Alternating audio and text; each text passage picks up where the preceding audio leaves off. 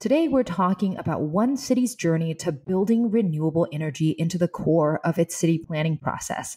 This was a really fun one for me because I live very close to the city now. My guest is Chris Higgins, who works for the city of Vancouver, British Columbia, as a building planner, where he focuses on ways to make energy-efficient building codes that help achieve Vancouver's renewable energy goals, which is achieving 100% of energy needs from renewable sources before the year 2050. Chris works on reducing greenhouse gas emissions through rezoning building policies for new buildings to be on all renewables, the sticks, and creating incentives for existing homes to switch to renewables, the carrots.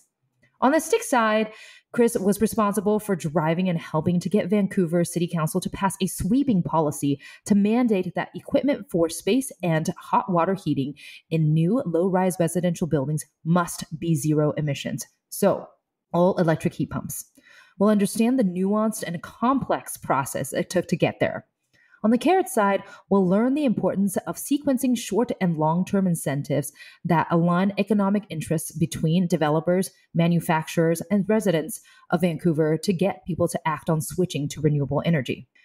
We'll also talk about the similarities and differences between the US and Canadian markets on shaping policy and incentives in this area. But before that, I'm Cody Sims. I'm Yin Lu. And I'm Jason Jacobs, and welcome to My Climate Journey. This show is a growing body of knowledge focused on climate change and potential solutions.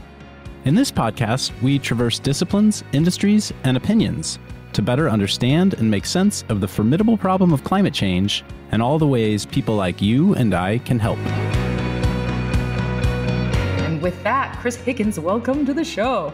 Thanks very much for having me in. I'm excited to be here. We want to start off learning more about you and your job, and then we will deep dive into how you develop and shape policy, and what are standards and what are bylaws, and then we will end with some questions from the MCJ community, in addition to the many questions I already have and will pepper you with.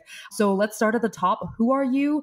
What do you do? How did you get here? My name is Chris Higgins, and I work for the City of Vancouver as a senior planner. My focus is on buildings. It's mostly on small buildings, so generally buildings 3 stories and less, which makes up about 70% of the floor area, of the residential floor area in Vancouver that we build each year. And so it's a big component. I grew up in Newfoundland, so I'm a transplant, and I've lived in Vancouver for most of the past 20 years. And I've worked for the city, it'll be a decade in April. So time kind of flies. But the mandate that I was given by the Director of Sustainability at the time I was hired was to make progress, as much progress as I could, on addressing climate change through the use of buildings. And Vancouver has its own building code. We're a charter city, which gives us a lot of legal authority that not all cities have. Certainly in BC, we're the only other charter city. So we have our own building code, and so we can regulate buildings to use a specific type of energy if it's going to reduce greenhouse gases. So for instance, in new construction, since January 1st, 2022, new construction, new single-family homes, new duplexes, new townhouses, 3-story and under apartment buildings, all must heat with electricity, primarily heat pumps, and must heat water with electricity, a mix of heat pumps and electric resistance. So that's an authority that we have that's been really powerful in transforming the built environment. And Chris, how did you get here? Like, how do you become a city planner? What did you study? What were your interests as a kid? Great question. I mean, as a kid, I really liked to tinker with things and kind of pull things apart. As a young adult, I guess, I had an opportunity. So when I moved out to British Columbia to rock climb originally. I really like to rock climb. And British Columbia has some pretty incredible rock climbing. And I moved out here and I started to work for a company that no longer exists, but it used to be called Mountain Equipment Co-op. The Canadian equivalent to REI? The Canadian equivalent to REI, exactly. And I worked there as a cashier while I rock climbed, and it was great. And an opportunity with a job at head office came up in building maintenance. And so I took that job. And then another opportunity came up to apprentice under the store planner. So I applied for and got that job. I thought that job was pretty incredible, the store planner job, and I never thought he would leave. But then one day he did. And then I applied for and got that job. And so I was the store planner for Mountain Equipment Co-op for a period of time. I guess it really ignited my both understanding of buildings and their ability to do better, I guess. So buildings could do better, and in the doing better, they could go beyond code, so more than the legal minimum that's required. And in going beyond the legal minimum, they could address climate change. And that's really where my interest in green buildings kind of caught hold. And I worked for Mount Equipment for a number of years. And then someone from the Canada Green Building Council reached out to me to see if I'd be interested in applying for a job they had there to develop a program to improve thousands of homes across Canada.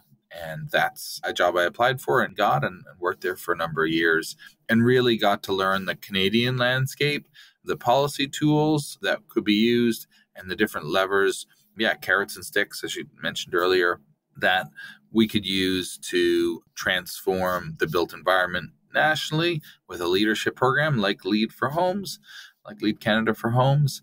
And then an opportunity or a posting came up at the city of Vancouver, and a coworker in the industry, she reached out to me and said, you should really apply for this. I think you'd be a good fit. And she was a professional planner, so she did her undergrad and then she went to planning school. I had not done that. So I said, well, I don't know if I'm a good fit because I don't have that educational background. And she's like, well, I feel like you've got the right combination of experience that they'll consider it as equivalent. So I applied for that job, and I went through the interview process and eventually got that job. And I've been with the city now almost for a decade. That job was as a policy analyst, so I've moved up and out of that position, but I've demonstrated an interest in better buildings, and specifically in working with buildings that often don't make the cover of magazines. Think a lot of times people want the really big buildings and they want to talk about what's gone amazing or is really interesting about this really large building.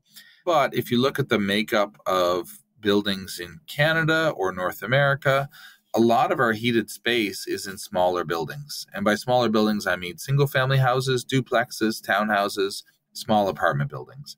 And so my role now is focused sort of 50-50 on new construction and 50% on existing buildings, and trying to develop policy and requirements to deliver on the goals that council sets for us in achieving Paris objectives or objectives around reducing fossil fuel use. And we've been able to do it in a way that saves money on a monthly basis, improves comfort, and also reduces those carbon emissions. Kind of a rare triple word score or win-win-win, however you want to call it. Oh my gosh, all those tailwinds building on top of each other and economic benefits underscoring all of that, because at the end of the day, the world moves around money. I want to help people who are listening put into context Vancouver vis-a-vis some of the other cities that we've talked to. This is the first Canadian city that we've talked about on the skilled labor series. And so can you put into context Vancouver, like size-wise? How does it compare to a similar city in the US? And you mentioned earlier Vancouver is a charter city. What does that mean? And then we can dive into some of that policy that you've been working on. So a few things for context. Metro Vancouver, the kind of metro area that we're in, we're a little under 3 million people in the metro area. In Vancouver proper, we're closer to 800,000. So we are, as a city, we're by the sea. So part of our border is the ocean. So we're not sort of concentrically going outwards. We've got the mountains on one side where you have North Vancouver, which is a separate city, and West Vancouver, a separate city. And then another side, you've got the ocean. Another side, you've got a river. And then you've got Richmond on the other side. So in terms of size, I would say at best, Vancouver would be considered a medium-sized city. We're certainly not a New York or a Toronto, Los Angeles, but we have been part of a number of global city initiatives because we kind of deliver results that are often seen in larger cities, even though we are a smaller city, specifically on climate. We've had some mayors that have really led on climate, and the mayors have really pushed Vancouver to do more. So we have a good working relationship with the city of New York and sort of sharing the policy that we're developing, and they're sharing the policy that they've developed. I led a tour not too long ago for the mayor's executive from Los Angeles to demonstrate what we've done in terms of the built environment, in terms of better buildings, and tour through some of the newer neighborhoods that have been developed, Olympic Village being one example of a building building in a neighborhood that's, heated primarily by renewable energy using waste heat from the sewers, also changing the kind of urban context from very car dominant to more of a car light approach. So in terms of context, Vancouver is not the largest city in Canada. I think we're actually the third largest metro area in Canada, but we are often called the left coast, sort of politically.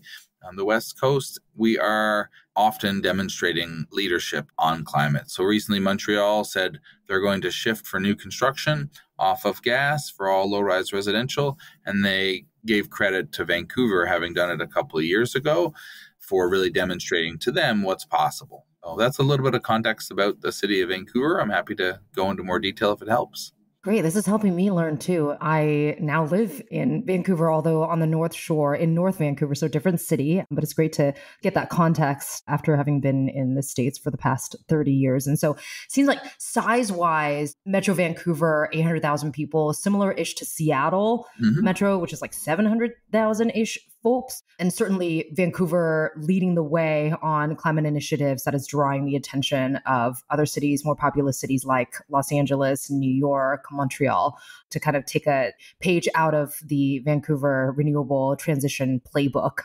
So maybe on that topic, let's jump in to Charter City. What does that mean? Why is that a special designation?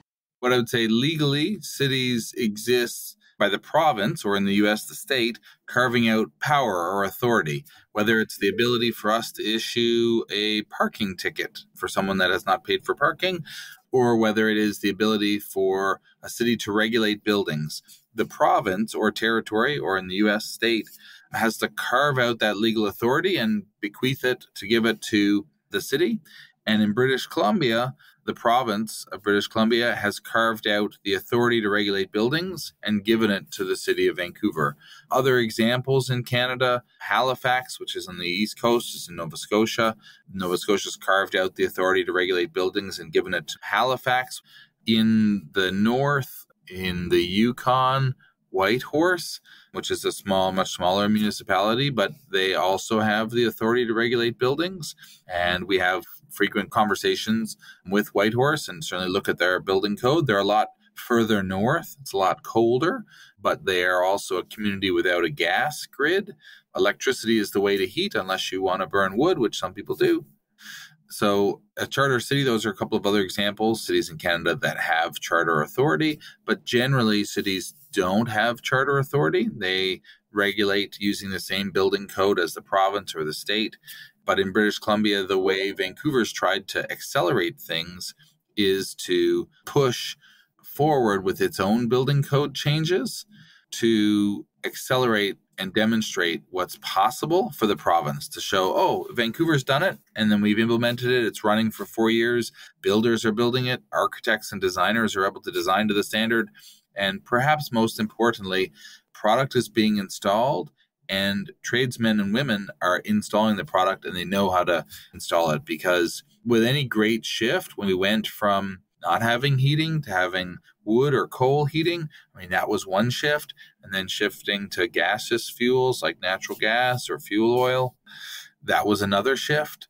And now shifting towards heat pumps to provide cooling in the summer and also heating in the winter, that's another shift. And it's really, really important that while Vancouver leads, we also support the local industries that supply and install heat pumps for heating and cooling and other heating and cooling technologies. And so it's really been a partnership with many other industry groups and local HVAC companies. But that's a little bit, before I go into that, that's a little bit about charter cities and how the legal authority exists. It's carved out from the province, and the city of Vancouver legally exists as a carve out from the province. And so we're able to regulate with a building code that goes a bit further, a bit faster.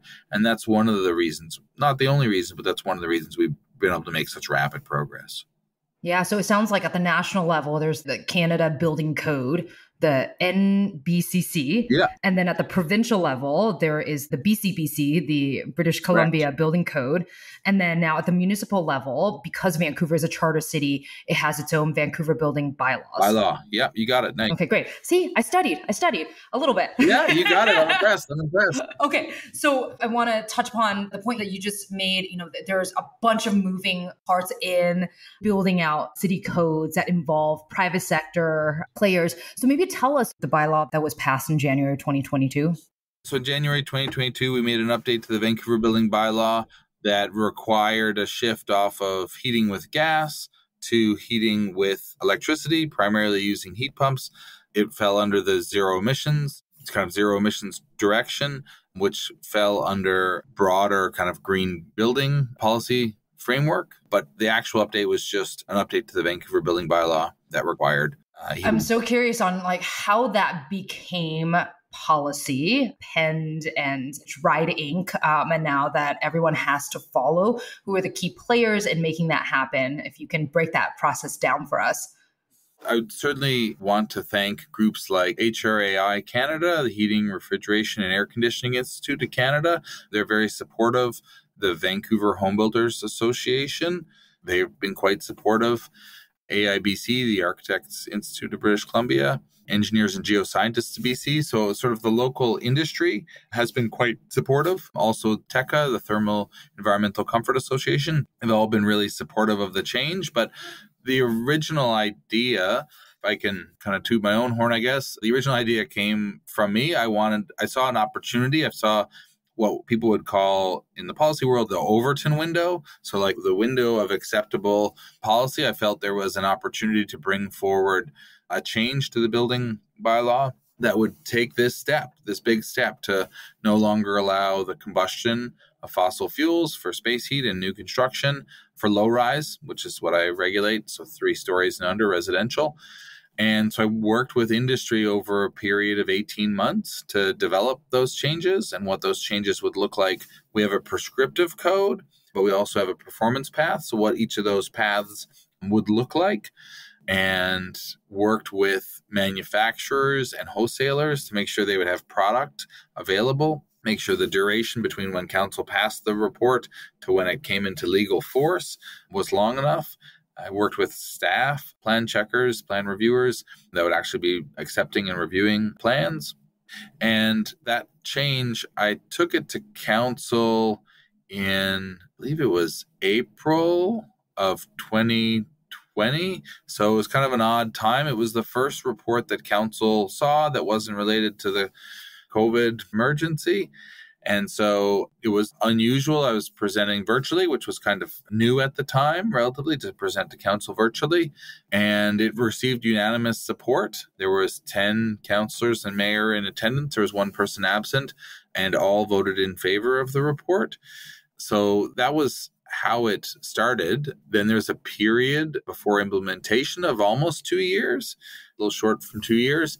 And during that time, there was concern from one industry group that represented gas boiler manufacturers, and they pushed for a delay with no date for the future delay. So it actually had to go back to council, which is rare.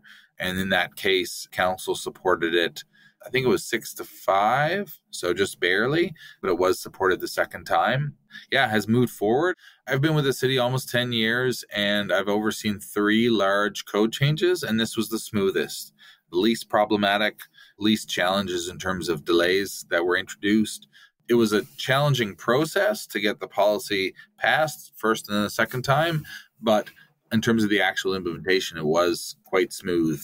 As you know, there are many global manufacturers that have products that can heat homes even down to negative 30 Celsius using only electricity, using a heat pump. And Vancouver is able to benefit from that global manufacturing and products being able to come to market quite quickly. And we have seen a real transformation in terms of the installer base, HVAC companies to install heat pumps.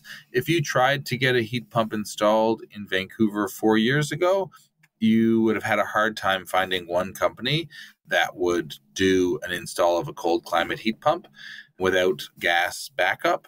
And now you can find easily half a dozen companies that will do that work. The confidence in the technology is there. The supply of the technology is there. And the knowledge of how to install the technology is there as well. You make it sound almost too smooth in terms of getting the buy-in from a lot of different industry groups and then taking it to council and then having that interim period for implementation. It feels like there's probably a bit more complexity, and you're being humble about how hard the process is on the ground. And correct me if I'm wrong, but I feel like this type of process usually takes so much groundwork. And so I want to hear more around the pushback that you got from various players in the process.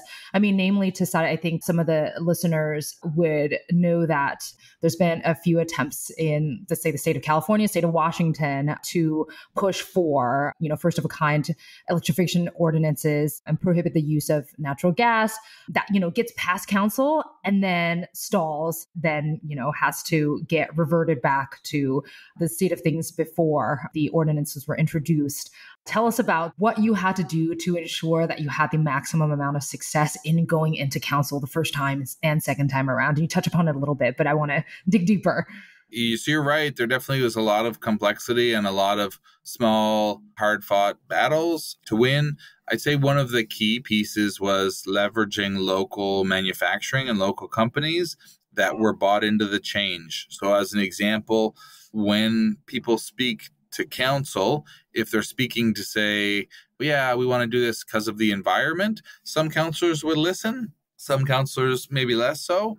But if a business speaks and says, listen, we've invested $500,000 in retooling our manufacturing line to make these better window products, if you delay this change, this will really cost us. We're a local window manufacturer. We employ 85 people in a very short drive from Vancouver. We've installed hundreds of jobs in Vancouver last year. And if you delay this, this will really hurt us. We've invested. And so those speakers did come out. A company called West Tech Windows did come out and spoke on the public record and to say that they'd invested $500,000 in retooling their line.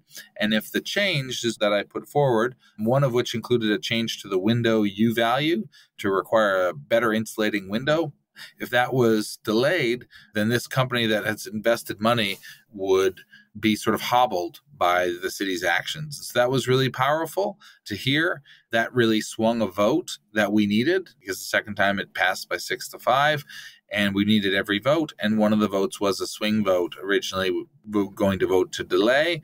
That was the mayor at the time. And yeah, he changed his vote over the weekend. Rumor was just hearing from the business community. And not that the business community was united, but that there were those in the business community saying, yes, we need to do this. This is important to do. A lot of the voices against are entrenched interests that want to continue sort of fossil fuel extraction and the businesses that relate from that. Also protecting jobs, right, of the employees in those industries. Yeah, in some cases, protecting jobs. In other cases, protecting, I guess, markets. So I'll just give an example. A wholesaler is a good example. Wholesaler imports products and then sells them to companies that do installations. Prior to this change, some of those wholesalers were importing gas boilers and then selling them to installers. Now they're importing air-to-water heat pumps and selling them to installers. So there's the same job exists, although they're selling something slightly different. I think a lot of it, or a decent amount of it, comes down to some fear of change. I'm benefiting today. Will I benefit under this new regime, this new system? So there is some fear there. I mean, ultimately, when you go back up to the producers of gas that's hydraulically fractured, and BC, 80% of our gas is hydraulically fractured. And so those manufacturers, yeah, they're not sure what sort of work that they will do when we're producing less hydraulically fractured gas. There's definitely some fear there. A lot of the voices against the effort came from manufacturers and sellers and groups that represented the gas boiler industry. Hey everyone, I'm Yin, a partner at MCJ Collective, here to take a quick minute to tell you about our MCJ membership community, which was born out of a collective thirst for peer-to-peer learning and doing that goes beyond just listening to the podcast. We started in 2019 and have grown to thousands of members globally. Each week, we're inspired by people who join with different backgrounds and points of view. What we all share is a deep curiosity to learn and a bias to action around ways to accelerate solutions to climate change. Some awesome initiatives have come out of the community. A number of founding teams have met, several nonprofits have been established, and a bunch of hiring has been done. Many early-stage investments have been made, as well as ongoing events and programming, like monthly Women in Climate meetups, idea jam sessions for early-stage founders, climate book club, art workshops, and more. Whether you've been in the climate space for a while or just embarking on your journey, having a community to support you is important. If you want to learn more, head over to mcjcollective.com and click on the Members tab at the top. Thanks, and enjoy the rest of the show. Ultimately, it sounds like it came down to a very close vote with council, and council takes a lot of the inputs from all parties. And if it wasn't for that one swing vote, we would be in limbo right now, it sounds like.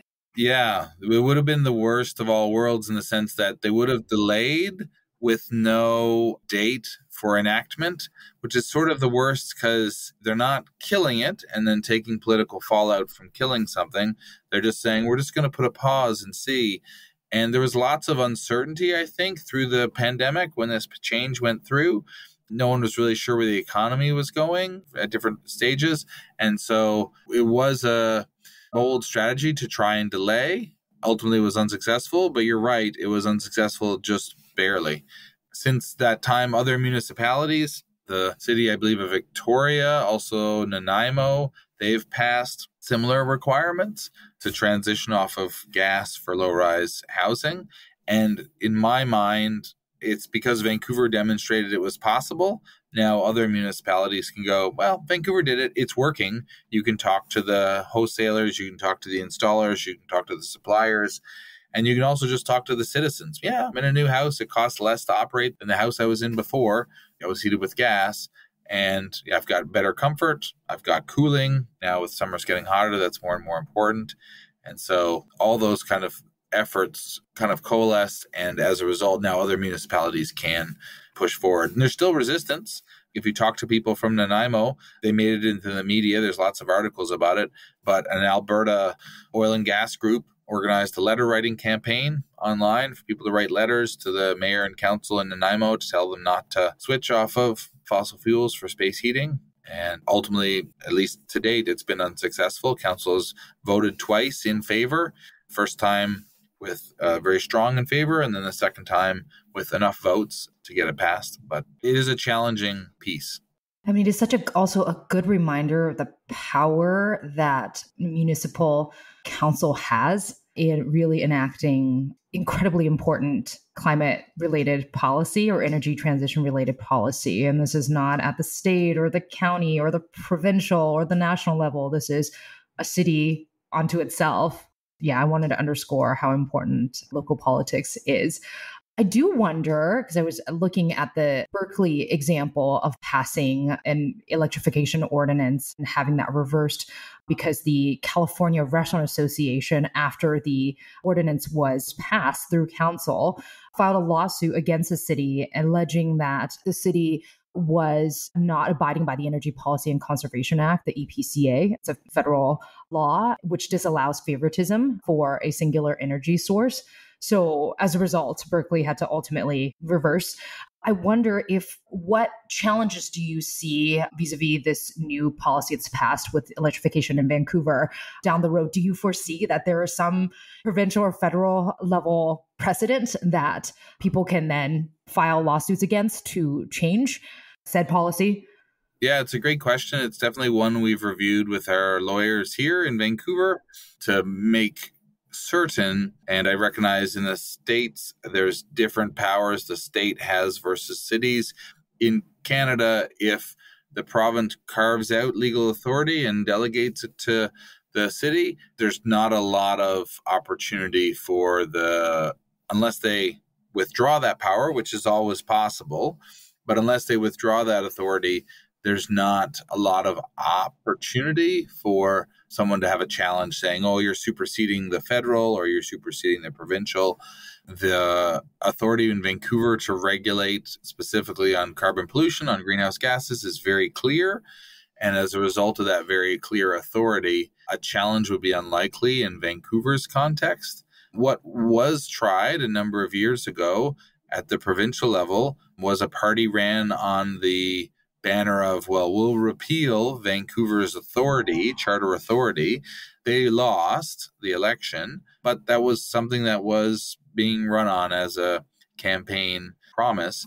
And that would be the only route to make it null and void the sort of efforts that Vancouver has put in. But generally speaking, putting that sort of path aside, in Canada, there's not so much of an opportunity because when the power is ceded provincially to the city, a city has clear authority there.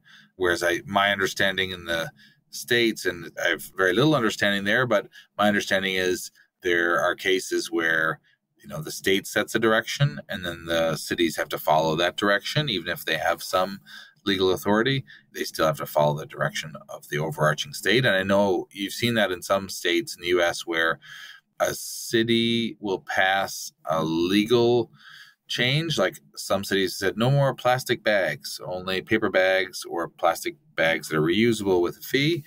And then I know some states, I think Texas might have been one example, where they passed a state law saying no cities can pass bag laws. It's a state authority.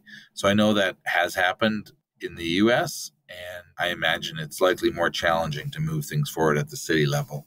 Now, if you get the city and the state aligned, you're able to move forward, but obviously that's more challenging. I don't know how it is in the States, but in Canada, often the city and the province, the political leadership is different. So there's, might be more politically left in the city, more politically right at the provincial level, or the inverse, which is the case we're in right now, where we have a more politically left province, perhaps more to the right council. It sounds like what Vancouver is doing, being a charter city and having its own building codes, has created the space for passing a policy such as this. What is it going to take to have this type of policy apply at the provincial level and maybe even at the national level? Kind of a bottoms-up influence, if you will. So in terms of what it would take to have the policy like this at the provincial level, one thing that the province has indicated, they have what they call the Clean BC Roadmap. So it's pointing out towards 2030. It's pointing towards the direction we're going to go in terms of regulation for new housing. That's what we're talking about. And the province has said by 2032, they want provincially to be at step 5. So there's 5 steps in our building code in BC. Vancouver is at step 4. So we're one step from the 2032 step. The province has said they want all municipalities to be at the 5th step by 2032. So Vancouver's early, and that's by design. My hope is we'll reach the 5th step, sort of 4 years at least in advance of the province. But I think on a provincial level, and obviously nothing is certain, but if this is 2033, we've got an election next year, 2024, next year we have an election, and if that election sees the same government in power that's presently in power now, then we're very likely to advance quite closely to that goal at the provincial level. And that'll be a real demonstration of how the policy that's in the city of Vancouver can be utilized at a provincial scale. Because as you know, Vancouver, and we often kind of joke with Seattle, because Seattle, I think, is often viewed as sort of the cooler, wet kind of corner of America, whereas Vancouver is often viewed as the warm, also wet, but a warm corner of Canada. So sometimes people will discount what happens in Vancouver because it's not as cold, right? But if you look at BC as a whole, we do have all of the climate zones, excepting some that are in the Arctic. We do have all of the climate zones represented here. So it's a really good test case when the province rolls out the policy across BC. And half of the policy is efficiency, which I think there's near universal agreement that efficiency is good. Like houses that use less energy on a monthly basis are good. Where I think there's a little bit more debate is about switching off of burning fossil fuels for space heat and hot water. And I can definitely see how we can reach success at the provincial level. The next layer of your question was, how can we get there in the federal level? I think on the federal level, the strategy should be an opt-in regulation, which is what we've had in BC for the last few years. So it doesn't force any province to reach the highest level of energy efficiency or of carbon efficiency, but provides that legal and regulatory framework. So if a province, an individual province said, yeah, we want to move to step 2 or step 3 or step 4, they could move through that. The framework exists. The work has been done at the federal level. And I believe with the work now being done at the provincial level in BC, it will provide that framework so the federal level can offer this opt-in regulation. So at the federal level, there could be the option for provinces and territories to opt into that regulation. And then over time, as provinces do opt in, then they can move forward that way.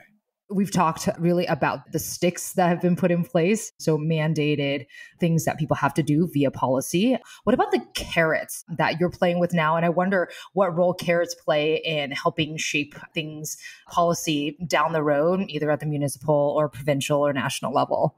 Carrots are incredibly important. One really effective carrot that we have in place today is we have an 18% floor area bonus. So a little bit more space in whether it's a new house or a new townhouse or small multiplex building. There's an 18% floor area bonus that's in place. Meaning that if you're building a new less than 3-story dwelling unit and you install heat pumps, then you have the capacity to build 18% more.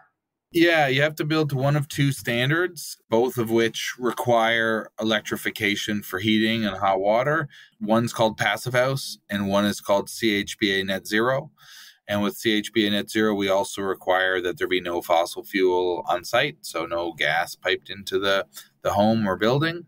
And that floor area bonus really has provided clear direction in terms of like how effective carrots are, really, really clear direction for industry in moving forward and investing in learning to build better homes, being able to present to their clients saying, hey, if you guys are interested, I talked to a duplex, for instance, yesterday, the architect from a duplex, and they're building a duplex for 2 families.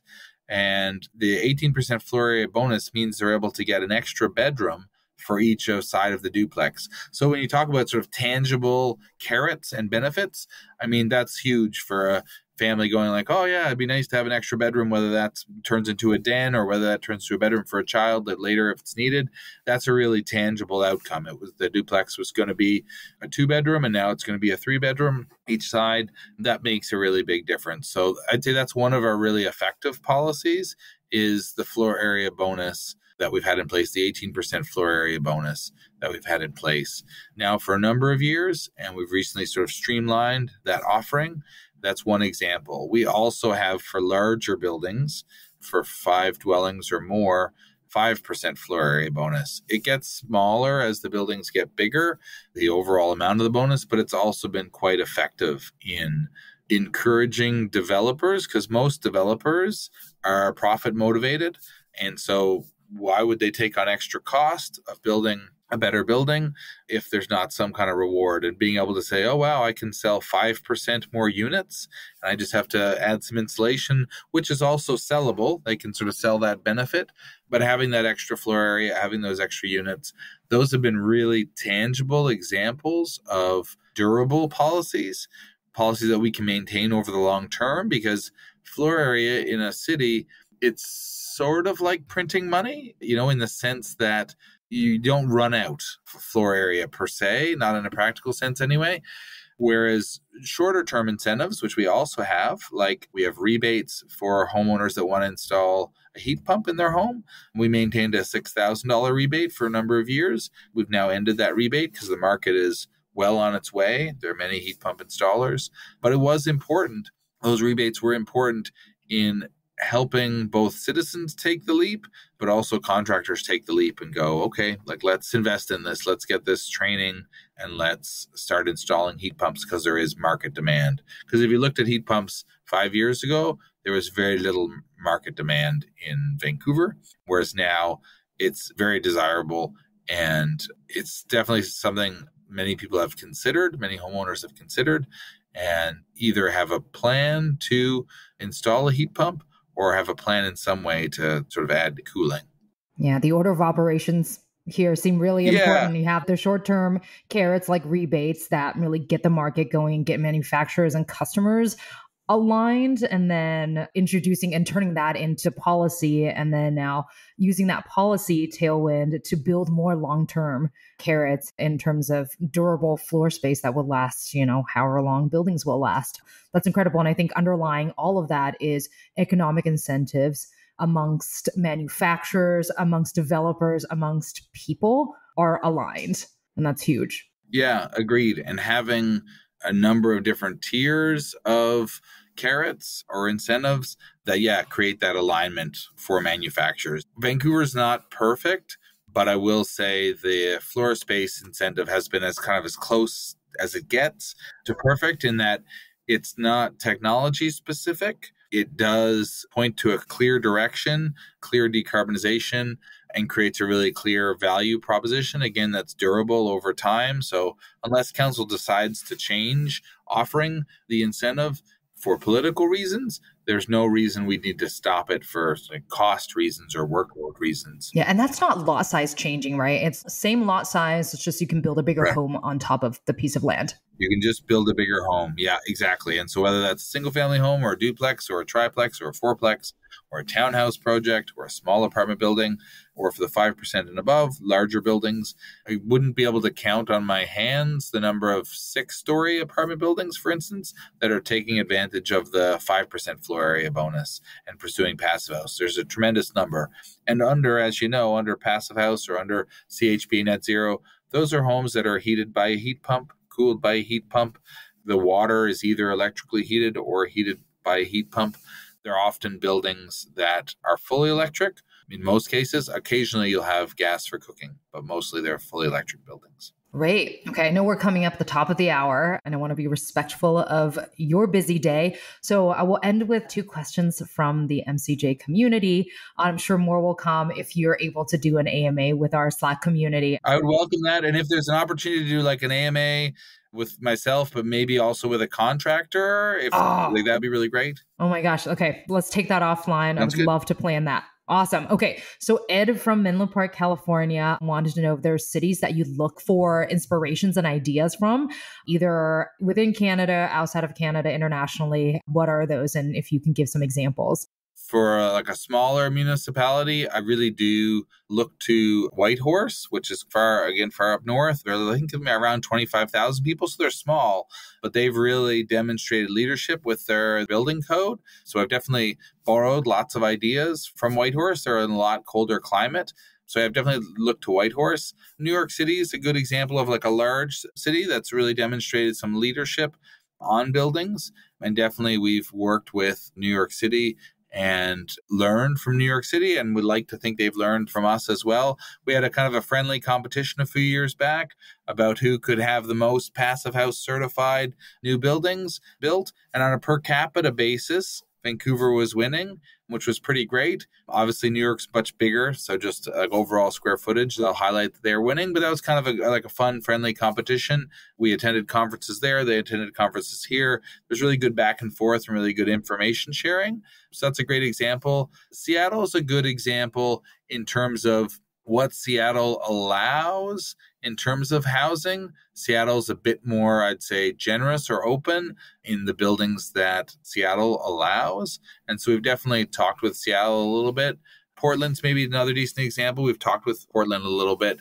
Oregon, specifically about some of their existing home regulations that they've developed, some of their time of sale regulations. So those would be some examples of jurisdictions that we've looked to and jurisdictions that we've shared information with and have shared information with us. I wonder, are there any examples from other continents? I'm thinking Europe or parts of Asia, and what might those be? Yeah, Norway's, particularly Oslo's, particularly impressive. You may be aware of this, but Norway has one of the highest percentages of heat pumps installed for heating of any heating-dominated country, and they're quite far north. I've never visited Norway, but you can find them on the map and just see they're quite far north. It's a relatively cold place. More north than Whitehorse. Yeah, exactly. They've really embraced heat pumps for heating, which is pretty wonderful to see. They don't have any real significant cooling load. So that's definitely one example. I attended a conference a little over 2 years ago in Beijing, just outside Beijing. It was tremendous to learn about the scale of zero emission developments that are happening within China. I mean, China's doing so much. They are so huge as a country. So there's lots of things under construction. But just as a quick example, I visited a community that was under construction, and that one community built by one developer, I think there were like 23 high rises and maybe 15 low rise buildings. By low rise, I mean like 6-story multifamily buildings. And in that one building, in that one project, they were building more square footage than is built in the entire city of Vancouver in a year. And that project, we traveled by bus to that project from central Beijing to that community, and it was about a 2-hour bus journey. And when we were there, they also showed us the magnetic levitating train that was under construction that would take them to the Beijing core in 15 minutes. So it was just kind of like amazing. There was the scale of passive house construction and clean construction that was happening, but then also the kind of transportation linkage, which I think there's a lot that North American cities can learn from how cities in Asia have improved how people get around on a daily basis. Because I live in Vancouver, and I would say here we have a decent transit system, but I'd say often it's still preferable to drive, whereas in many cities throughout Asia, the transit system is the way to travel. It's better, it's easier, it's less expensive. We can still learn so much to be able to get there. Last question from Rami, based in Ottawa. I would love to learn more about what the city of Vancouver is thinking about in terms of resiliency building. So protection against wildfire risk and flood risk from a housing code perspective. So maybe I'll tackle floods because we are a city that borders the sea. We do set requirements in code or in zoning specifically around flood risk. There's a community under construction in Vancouver. If you want to Google it, you can Google River District, Vancouver. Offhand, I'll say it's in the neighborhood of 15,000 homes, so it's pretty big. And that community, specifically, the city required it actually be raised up. I'd have to check. I think it was 3 meters. We required the whole community before construction be raised up 3 meters using sand and fill to protect it from flood damage. Also, all of the mechanical rooms have to have submarine construction. So sort of if there's a flood, the mechanical rooms don't flood. And that's kind of a learning from New York when a few years back they had a large Superstorm Sandy. And the buildings were in fine habitable condition, but the ground floor, the basement level flooded, and that's where the heating system was. So the buildings became uninhabitable simply because the heating system was damaged. So this community river district is right on a tidal river, so a river that changes height based on the tides. As a learning from Superstorm Sandy, we implemented some of that sort of flood-ready construction. Another area of the city also bordering the ocean. While we've densified a lot of the city, we haven't densified that sort of strip of housing along the ocean because of potential flood risk. So those are some examples specifically dealing with flood risk. In terms of the second part of the question, wildfire risk, Vancouver is fortunate, I guess, in the sense that we are largely surrounded by the ocean or a river on all sides except for one. And the one side that we are connected to land, we're connected to another city. So the city that I live in. Yeah, exactly. So it's a lower risk of wildfire, I'd say. But if you look to North Vancouver or West Vancouver, they are bordered by trees, by forest. And so there is a higher wildfire risk there. But in Vancouver, I'd say our wildfire risk is lower. I have seen other municipalities that have higher wildfire risks participate in programs like Fire Smart and also requiring fire-resistant construction. My in-laws live in a community that's fire smart in the interior BC, and they have to have a steel roof, and they have to have non-combustible cladding, or the outside of the house has to be non-combustible. So there are some of those examples where other municipalities have demonstrated leadership, specifically on wildfires. But Vancouver doesn't have wildfires as a risk, though we have done a lot specifically on flood and flood protection. Chris, thank you for spending this hour with us and sharing all the wonderful work that you've been a leader and a steward on and ensuring that Vancouver as a city really transitions with the energy transition and so many other dimensions. Look forward to chatting more when you come on to the Slack to do an AMA with the community, which I think there'll be a lot of excitement. That'd be great. Yeah, I really look forward to that. It's been wonderful chatting with you, Ian. It's an exciting time. It's interesting, industry as well as cities, as well as the public. We're all aligned on taking action on climate change. and the transition off of fossil fuels. And I'm really excited for what's next, both as for us as a municipality and then also seeing the province and the federal government following. So this has been a wonderful conversation. Thank you very much. Thanks again for joining us on the My Climate Journey podcast. At MCJ Collective, we're all about powering collective innovation for climate solutions by breaking down silos and unleashing problem-solving capacity. If you'd like to learn more about MCJ Collective, visit us at mcjcollective.com. And if you have a guest suggestion, let us know that via Twitter at MCJPod. For weekly climate op-eds, jobs, community events, and investment announcements from our MCJ Venture Funds, be sure to subscribe to our newsletter on our website. Thanks, and see you next episode.